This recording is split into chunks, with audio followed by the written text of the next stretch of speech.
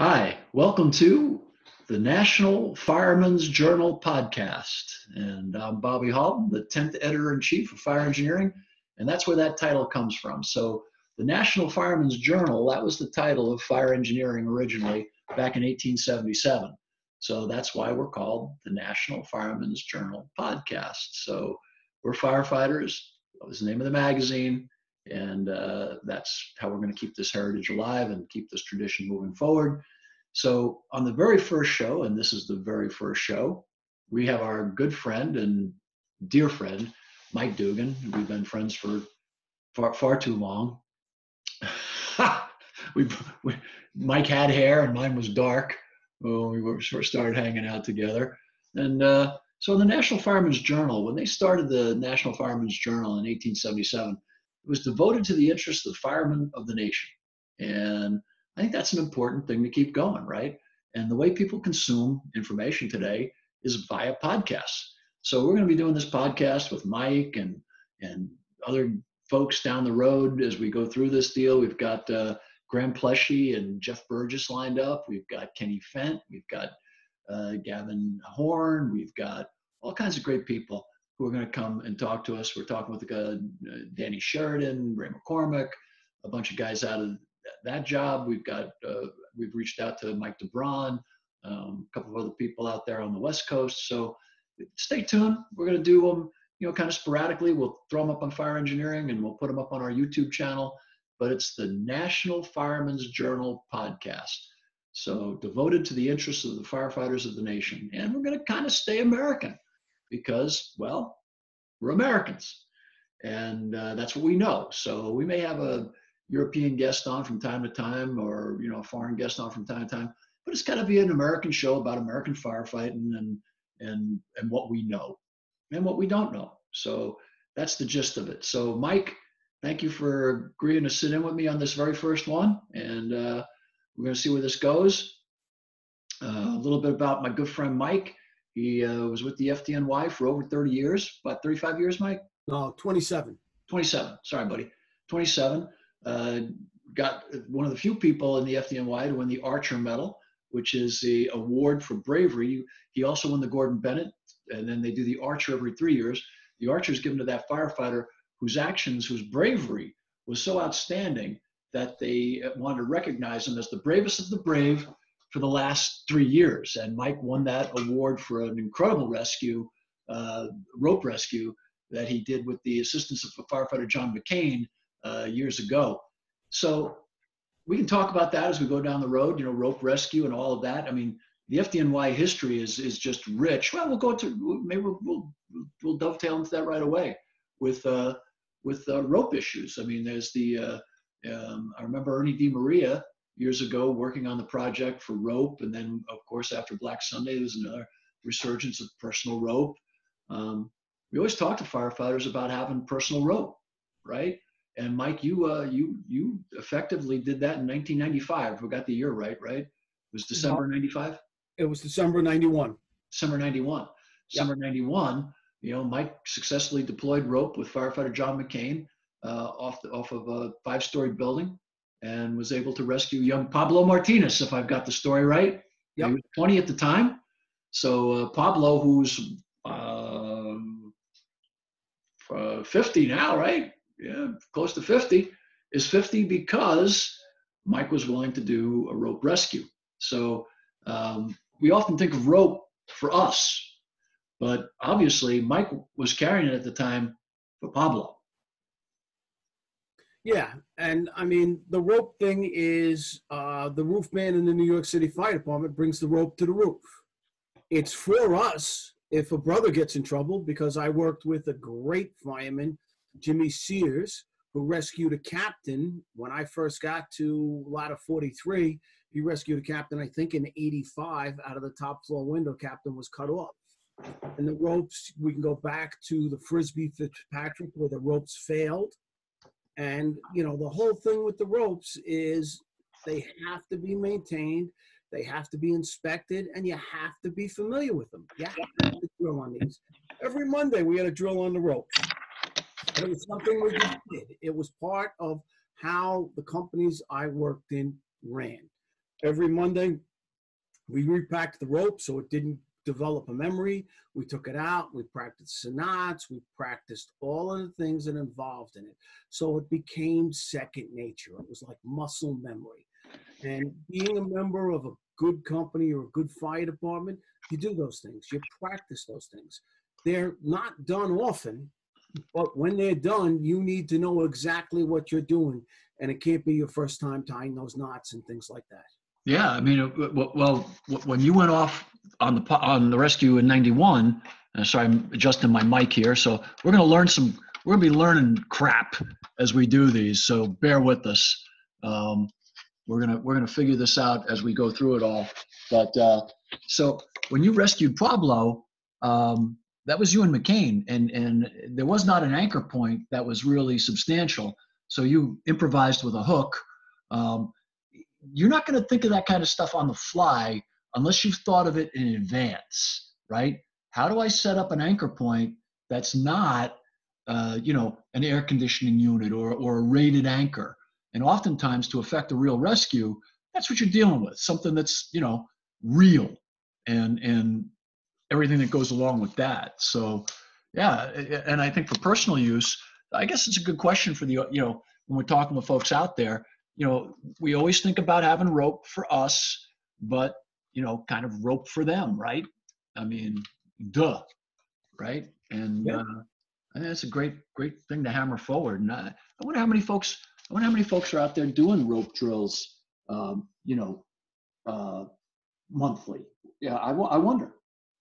I don't know. But if you are carrying, listen, the number one thing to me is, if you get yourself jammed up, having a rope that you can get yourself out. We had the personal harnesses that they took away before the Black Sunday fire, and now all the guys carry the ropes.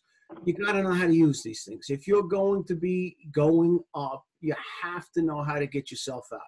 The New York City Fire Department just had a fire a couple of weeks ago down in Chinatown, and 4 members slid off the roof onto a fire escape, but they were cut off on the roof. They couldn't get back to their primary means of egress, and they used the rope to get them down to an area of refuge where they could get to a ladder and get themselves off the roof.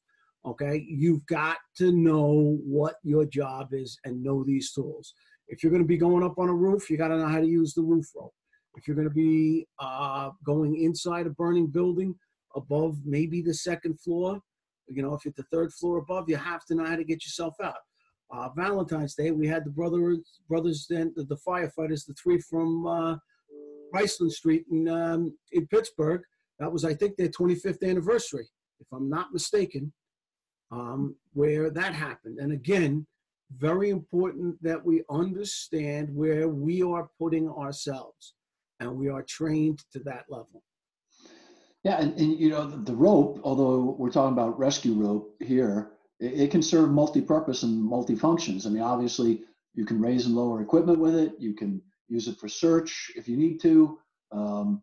There's a myriad of things you can do with rope, and even in terms of down firefighter, you can improvise a quick harness, with your rope and get a lot of leverage in order to do that. So part of your rope drill, although you want to be tying it off and creating a good connection for yourself, ought to be other things you can do with rope in that moment with your hands gloved, wearing your equipment, and going through that. Now, obviously, I think during drill, there's a time and place to be doing it without, all your stuff on, but we need to practice in the conditions that we're going to be forced to do this in, because if you're in the middle of a fire, you take your gloves off, you're screwed, Right. You could easily be screwed. Yep. And you don't want to risk that. And you don't want to risk learning how to tie off with gloves under pressure the first time when it matters. So, important stuff to remember when we're doing drill, about training, right? You build people up, right? You build them up, let them train, in comfortable clothes, bare hands, put their gear on, put their gloves on, and keep going through it, until you feel like, okay, I got this, and working with your gloves is radically different than working with your bare hands, Absolutely. So it's a fascinating deal. And then, so the interesting thing comes with our bailout systems about using them for alternative, purposes, and then replacing that rope, and maintaining that rope, because, if you haul some equipment up, using your bailout rope, that rope's may not be serviceable at that point. You gotta be constantly aware of that. And I think the cleaning of rope and the storage of rope is something that's really, well worth talking about, and well worth, looking into. And I think that it's I don't care where you work either. You could be out in the middle of, rural Oklahoma, rural Nebraska, anywhere, and you got a grain bin. Better have some rope. You'll be in a barn rescue. Better have some rope. You know what I mean? Just because you don't have high rises and you don't have multi-story buildings doesn't mean you don't have to be proficient with rope. And full disclosure, I sucked with knots. My whole career, I sucked with knots. It was always the bane of my existence. But I could do the basic ones. I could do the ones I needed to be able to do, the bowline and the clove hitch, and I could tie myself off. But the some of the guys that I like, you know what I mean, and I've seen Mike with rope. You feel like you're watching Will Rogers with a lasso. You're like, how the hell do you do that crap? What is that? And you're like, then he breaks it down. Well, this is I'm like, get out of here. But so you're gonna have guys and gals in your team that may not be the best, rope person, but make sure they can do the fundamental, And the other thing as a leader, Bobby, and I know you are a great leader, the other thing as a leader is, listen, I'm not that great with rope, in all honesty, but I had great people around me, and I empowered them to teach all of the members of the company the stuff they knew, because they were so much better than I was with ropes. And you have men and women coming up there. You have guys who have been in the service. You have guys who have been in the tree. I had a kid who was in the tree works. I had a kid whose father was in Rescue One. I used to joke he didn't grow up with a pacifier. He had a monkey's fist. And all of these people know their stuff. If you want to learn your stuff, you go to the best person on your crew who knows that the best, and get them to be the teacher, the leader. And they will empower everyone else to get better on your crew. And that's how a good leader works. And that's part of what we have to do. If you think, well, I'm the captain and I'm going to have to be the best at everything, you can't. You're never going to be that. And there's nothing wrong with that. You're empowering your men and women for their strengths and weaknesses. And if we understand that, it's always better for all of us. Hey, you mentioned trees a second ago, and I got a really interesting story. So I got contacted by a young guy who wanted to do a tree rescue class at FDIC, and we may do it next year. We're really looking hard at it. I think it's a great idea. And what was amazing about it was we get the proposal, and I'm looking at it and I'm thinking, tree rescue, okay, I've seen one or two. The week after I got that proposal, Larry McCormick pulls off that really awesome rescue. I think he's Squad 2 Chicago. They do that, and I apologize to my Chicago friends if I got the squad wrong, but they pull off an awesome rescue of a guy stuck in a tree in Chicago. All about rope. I mean, all about rope. And Larry, obviously a world-class firefighter. Everybody alive today, anybody in the fire service today doesn't know who Larry McCormick is in Chicago. Google him. Great firefighter. Great guy.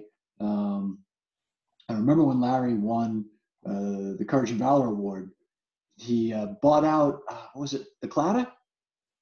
I think it was. He threw the check down at the Clada and said, let me know when it runs out, right? And all the guys and gals from Chicago came up, and it was a great time. There's the beer flowed like water, and the sandwiches threw across the counter, and that's the kind of guy he is, right? It was his day, but it was Chicago's day in his mind. And but there's another thing about with rope, right? We don't need rope here, and then we're never going to do a rope. You got trees, unless you're Phoenix. I wouldn't do a rope rescue in a saguaro cactus. Could go, but every place has trees, more or less, and towers. You know, if you're going to do tower rescue, got to understand rope. So kind of turned into a conversation on rope, and that's okay.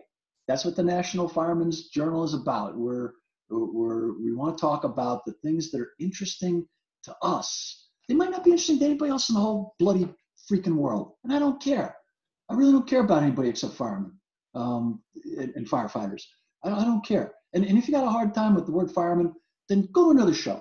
You know, that's fine, because we're not going to stop using it. It's a fine word. They could be firemen, firewomen, firefighters. Our profession is firefighting. I don't care. One of the people who want to freaking tyrannize language and control language are really bad people, right? Language is what language is. Get over it. We're not excluding anybody. We're not trying to be elitist or misogynistic or any of that horse hockey. It's just a word. And so get over yourself. And that's how I feel about it. I think this compulsory speech thing is really bloody dangerous. And be careful about those people who are talking about, oh, we're preaching tolerance by being intolerant about someone else's language. That doesn't really add up. No, they're preaching intolerance. They're preaching tyranny. So get over it. Anyway, a little segue there, Mike. Sorry to typical Halton rant there. Oh, God. A little pontification from Bob, just to keep everything on the straight and narrow. Oh, God, I can't help myself sometimes. I don't know what. But they pay me, you know, so it's funny, right? Somewhere out there is some young firefighter, just got on the job. And I remember when my buddy Billy Goldfeder, our buddy Billy Goldfeder, made that poster. His kid was just new to the job, Brian. And Billy put out that poster, shut up and train, right? And I hate the word shut up, right? Ask all the questions you need to ask. There's no stupid questions. Ask all the questions. If I don't know the answer, I'll make something up. I'm just kidding. You should try to find out. But I don't think there's any bad questions. So that bothered me a little bit. But Billy's point was spot on. Train and train and train and train and train. And ask the questions, you know. Ask questions and train. That would be my poster. Billy called it "Shut Up and Train," but it's a great poster, and God bless him for doing it. He's just an icon and a sweet guy, and I love having him around. And so I should say to everybody out there listening, and this is kind of important, that this Thursday at FDIC coming up for 2020. We got this guy. I think they're going to let him out of the home long enough to be there. I asked his wife if we could get a pass from the home, but Mike is going to get the Lifetime Achievement Award. So congratulations, my friend. Well deserved. Thank you very much. I'm honored and humbled. No, I'll tell you, it's interesting. You know, lots of times people want Lifetime Achievement Award. That, well, has he written a book? And how is his book? So Mike has published hundreds of articles. We constantly rely on him in engineering as a technical editor, whether it's doing podcasts, hangouts, classroom stuff. Mike has taught around the world. He's still teaching. Mike does a great deal of work now in New York City with the facilities there, the hotels, places like that. And Mike is just clobbering it with the company he works for out there. And so, you know, we looked at it, when we're looking for that lifetime achievement person, we're always looking for someone who's really well-rounded, right? There's lots of guys that write books that have been to a fire, and Mike's been to several. So we thought, you know, Mike had the right combination of street cred and training and the qualities. The other side to Mike, and I'll brag on my buddy for a minute here, is the way he's lived his life. No apologies, no regrets. He's always been an honest man. He's always been a just man. He's always been a fair man, and he's always been a kind man. And he's always put others before himself. You know, within reason. He's always brought great honor and prestige to the job, and he's always lifted other people up. And that's really important. He's never been a bully. He's never been, one of these people making fun of somebody for their benefit, which I just think is shameful. He's always been somebody who you could count on and you could trust. And I think when you put somebody up for lifetime achievement, it should be somebody that you look at and say, I'd be really happy if my kid grew up to be like that guy. And if not, they probably shouldn't get lifetime achievement. And when you look at the guys and gals that we've given it to, Billy, Mike, Johnny Norman, Leo Stapleton, Jack Murphy, you're in great company. Tommy Brennan. You just you'd be hard pressed to be in better company. And so congratulations. And I look forward to seeing you and Missy and the girls. That ought to be awesome. See the whole Dugan clan down there in the front row. Yep. That'll be just awesome. So let's get back to the job and what's going on in the job. Anything you want to talk about that you see breaking in the news or anything like that? Well, I think the thing, and I've said this a lot, the job is becoming more of a job lately, where people aren't driven by the duty, by the service, or we're losing some of our servant leadership, where we're there for the people. We are there to help people. We are there. It's probably one of the worst nights of their life, the worst day of their life. They're calling us, and we are there to serve. We are there to make a difference in people's lives. We can't always do we try the best we can, and we do the best we can, and we give everybody all we can. We give 110% every time. And I think we're kind of losing our servant creed. And it's becoming more of a job, not a calling, not a duty. And I think that's sad. I truly think it's sad that we're losing that part of our service. I think there's the ebb and flow, right? And I think sometimes it's just the stuff we're bumping into, right? Because I go a lot of places. I got to tell you, I was just up in Simsbury, Connecticut, right? Neat little town. They got 3 houses, all volunteer, 100% volunteer. And man, that place was just like bubbling over. They had guys and gals getting awards for running, 6,000 calls. And not for the year, but over the course of their, like the 10-year award. And they would say, okay, we got, Tommy coming up or Jill coming up. And Jill, over the last 5 years, has run, 6,000 calls or 7,000 calls. That's a volunteer firefighter. That's crazy.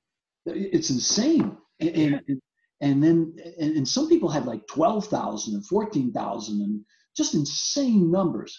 And they were everyone there was just amazing. And the house was amazing. And these cats have their own radio station. The Simsbury Fire Department has its own radio station, and they're playing, the top 40, and they're playing country music, and they're doing PSAs. It was hip. It was really cool. And I said, that's like, I never saw that before, right? I've never heard of that. Yeah, I'm telling you. So I think it's the ebb and flow, right? And then occasionally, you and I do a lot of road work, and we're out there doing we'll roll into some place, and we'll be like, you guys do know you're a fire department, right? And we get kind of that like, where the hell am I kind of feeling.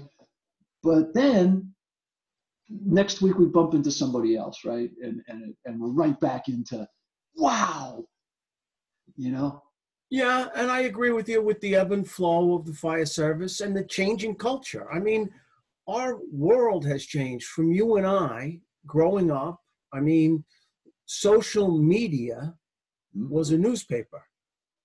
We read magazines. I can't tell you the number of people I know that don't know what a newspaper looks like, have never picked up a newspaper. Books. You and I are voracious readers. We love to read. People now listen to books on tape, and they get their information off of podcasts, and it's a different world. And I understand that. And I think there are good to both of them, but we can't throw the old away and lose the old. And some people have to look at that and say, wow, we have to come to a balance. As I like to say all the time, the wisdom of Solomon. I wish I had it. I don't. But where that balance lies. Yeah, I think there's the world's different. I mean, it's different than it was yesterday. And I think that's a good thing.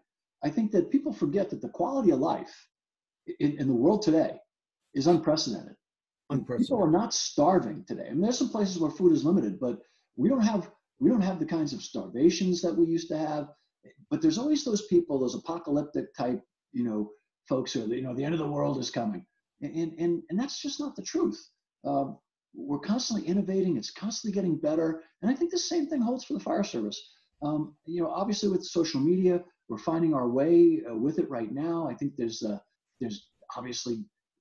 always unintended consequences, and everything has a duality, right? A dichotomy, if you will. So social media can connect us right away. There's a fire happening in New York. There's a fire happening in Bangor, Maine. There's a fire happening in Miami-Dade. There's a fire happening in, Contra Costa, California. And right away, we're like right there. Somebody's got their cell phone and we're digging it. They're showing us some good stuff. I'm going, whew, that's interesting. Or wow, look at how they got that set up, right? And then at the same time, there's guys, saying horrible, nasty things about other firefighters, which is just tears my heart out. I don't get it.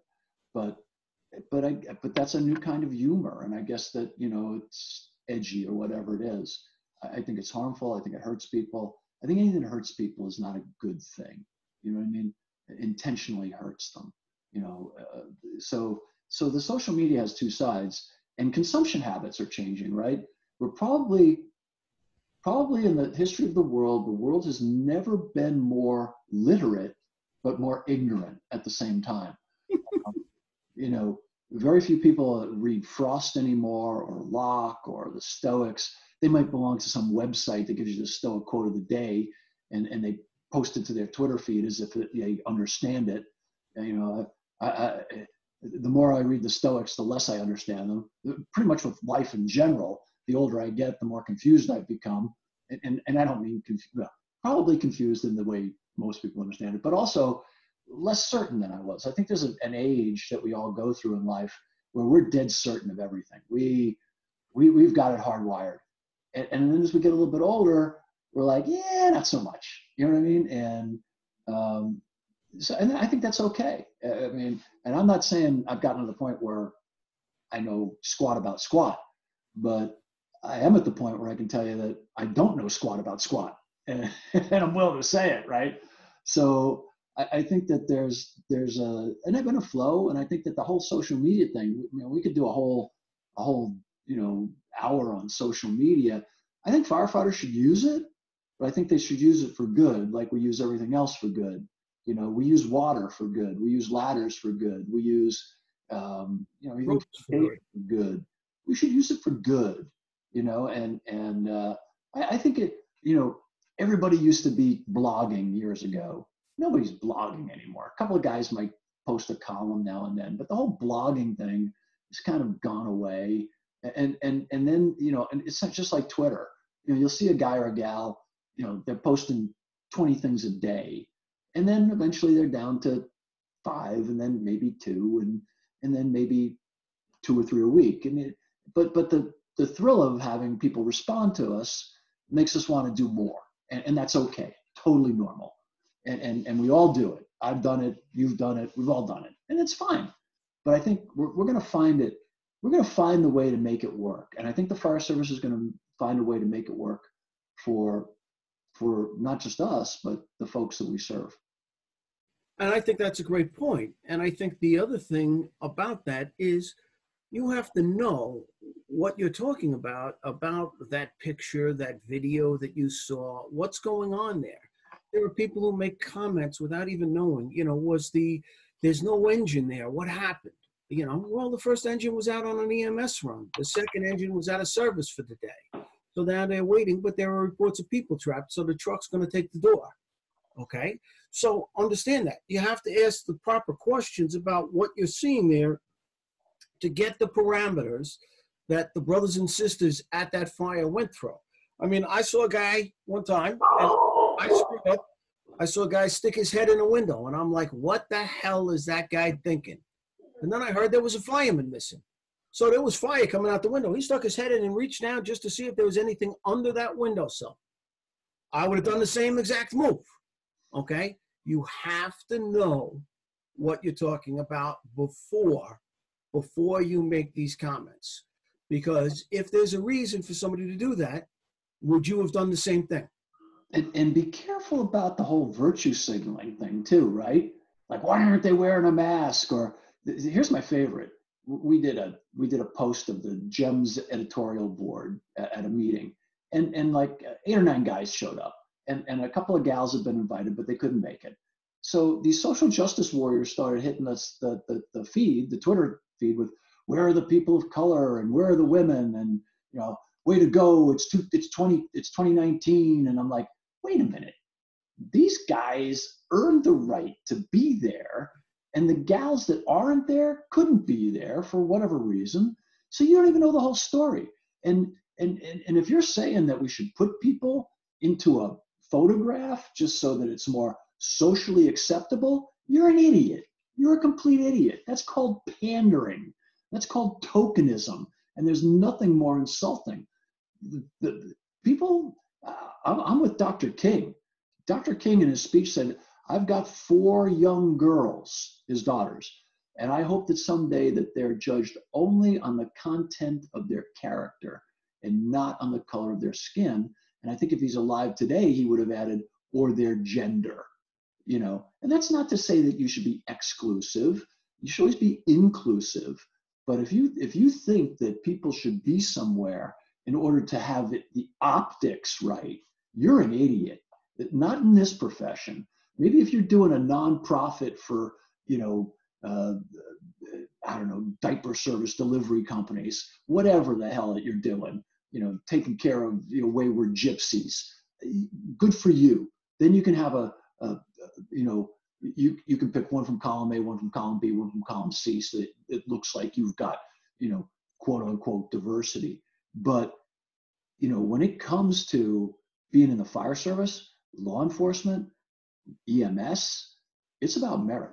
You better know your stuff, and you better have worked hard for a long time to sit on a board of any of our organizations, whether it's CFSI, whether it's the NFPA, whether it's the IAFF or the IFC or wherever.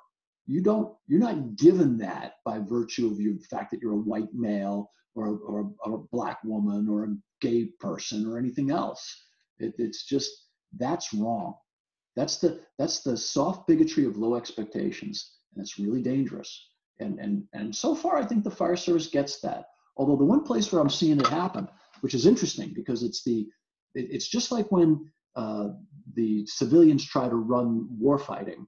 When we see our mayors and our city councils dictating to our agencies and our recruiters that we want you to hire this type of person with these immutable characteristics, whether it's skin or gender, to be our next, chief or deputy chief, that's wrong. It was interesting. A fellow, I'll tell you who it was President Obama the other day said, women make the best leaders. Well, apparently he didn't think that when he ran against Hillary 12 years ago. So I don't know where that's coming from, Barry, but good on you. So, and God bless you. Good dude, great president. I got no truck with the guy. But just because it's convenient to say it now, dude, doesn't make it true. And it's not true. Think of Bloody Mary in England. She was the leader. Didn't work out too well for a couple 100,000, not 100,000, but a couple thousand people that got killed because they weren't Catholic, for God's sakes. So, you have great leaders that are women. You have crappy leaders that are women. You have great leaders that are men. You have crappy leaders that are men. your immutable characteristics have nothing to do with your abilities, for God's sakes. So anyway, I think the fire service has pretty much got our heads wrapped around that, and I'm writing an editorial on it right now, so it's kind of in my head. But it's kind of an interesting conversation to have, and I think that the fire service, in terms of inclusivity, has just done wonderful things. I mean, the proliferation of just everything under the sun. When you look at the troops, there's Chinese, there's Japanese, there's black, there's white, there's women, there's every sexual orientation, and it doesn't matter for us, because every day the young people would say we go down range. Our generation would say we're under the shadow of death every day, because I don't care where you're working, you go on a call, and then that's it. It's game over, and all you have is the person next to you, and the people you're going to, they represent every gender, every race, every attitude, every political party in the world. And so you damn well better not have a problem with that, because if you do, you don't belong. You just flat out don't belong. I've always said, I can't tell what you are or really who you are in a smoky hallway. All I know that you're my brother or my sister. You're with me. You're a fellow firefighter. You're crawling down the hallway with me. You are with me. We are a team. It does not matter. I couldn't care less about anybody's orientation, anybody's religion, anybody's skin color, or anything else. Okay? As long as they are willing to go down that hallway with me. All right? And, if you're not willing to go into a burning building, then I have a whole different set of things I would talk about. But, the thing is, you got to understand, this is what we do. And not everybody's meant to be a firefighter. No. And that's okay. But yeah. If you're not willing to go in there, listen, I tell people this all the time. I started in the volunteers when I was 18, and my family, I saw my grandmother's house catch fire when I was a kid. But when I started in the volunteers, the first time I went to a fire and crawled down a hallway with a guy who was senior to me and took me down and showed me what we were doing, I was like, this is the greatest thing in the world. And then when somebody said, oh yeah, you can study and you can get paid for this, I'm like, are you kidding me? And that's when I started prepping to become a New York City fireman. When I can get paid to do this. And I had so much fun doing it. And that's the great thing about the fire service. Listen, being a firefighter, you have fun at work with the brothers and sisters. You enjoy each other's company. You play jokes on each other. You enjoy your time together. Now, fun should not hurt. I will make this clear. There should be nothing that is dangerous or in any way, shape, or form sexual or disparaging to anybody else. But playing a joke on guys and girls, I think it's hysterical. I mean, I remember sitting in the firehouse as the captain, sitting down on my favorite easy chair, and a minute later getting up and saying, son of a gun, these sons of you-know-what. My butt is soaking wet. They wet the cushions.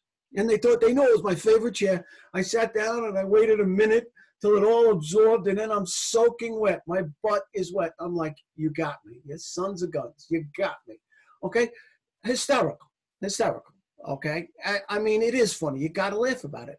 And that stuff is, I don't have a problem with that. And, they got me. I got even, but that's okay.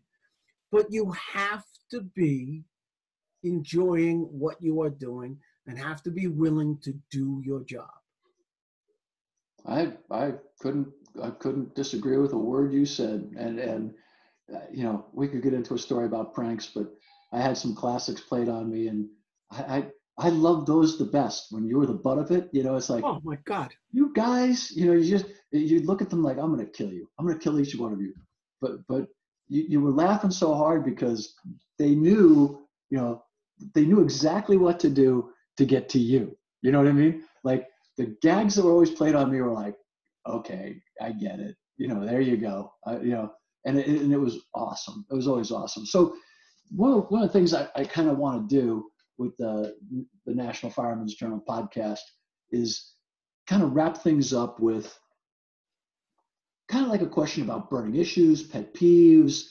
Like, what I want you to do for a second, Mike, is while I'm rambling here, think about like, what's your pet peeve today? Because I know tomorrow you and I will have a new one, but like, what's stuck in your craw right now that you want to get out there to just kind of like, okay, say you were coming to work and you're doing roll call, and you're the house captain, or you're the battalion chief or whatever, and that always seemed to be the place for me where I would go, all right, just a second, and you'd throw something down, and the troops would kind of listen, and then down the road, someone would say, okay, hey boss, what about if I did it this? Okay, and we get that conversation going, right? It's kind of like the puzzle palace diffuser.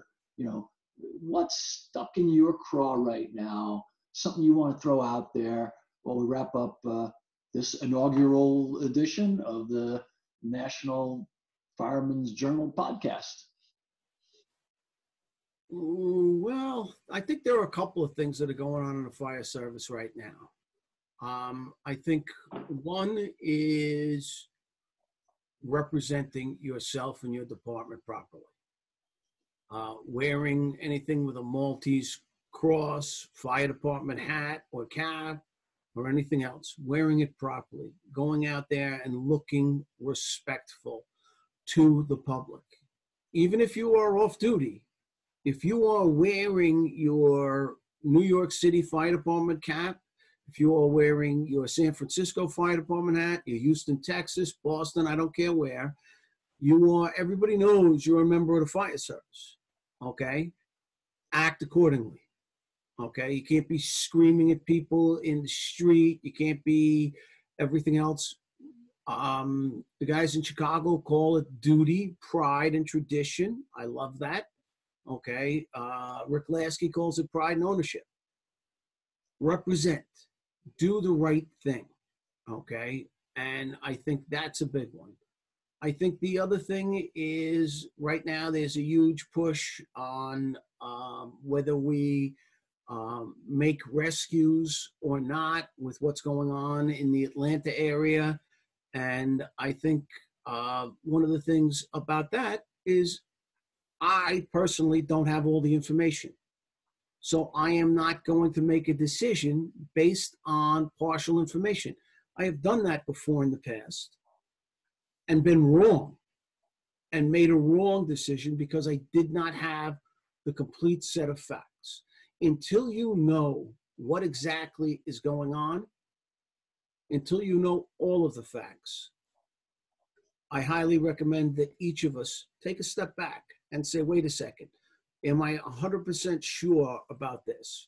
Do I have all of the information I need to make an informed judgment? Good stuff. Really good stuff. Well, brother, it was awesome to have you on the show. Some upcoming shows, we're going to be having Dan Majikowski, Stevie Kerber. We're going to be having a bunch of folks out of the New York City. Bill Gustin's going to be on. We're going to be talking with Dr. Pleshy and Dr. Burgess about this whole PFOA thing. Everything and anything that's of interest to the fire service. We're going to be talking about volunteer issues, career issues, lifestyle issues. This is the place where I just want to have conversations with my friends about the fire service. And I hope you like it. I hope it works for you. I hope you got to know a little bit about my good friend, Capt. Mike Dugan. And, he's going to be, again, the Lifetime Achievement Award winner at FDIC this year. He teaches all across the country. If you want somebody to come in and talk to you about leadership or tactics or management, you name it, Mike can talk to you about it. He's got a great handle on the American Fire Service and never let you down. So, just feel free to reach out to me or Google us. We're both all over the gigantic interweb thing. So feel free to get a hold of us. So thank you for watching the very first National Fireman's Journal podcast. We appreciate you being with us, and we hope there was some valuable information for you. And thank you. Thank you, Mike. Thank you, Bobby. Appreciate it. So I think, yep, I stopped the recording. I think. Okay, it still says recording on mine. Does it? Well, hang on then.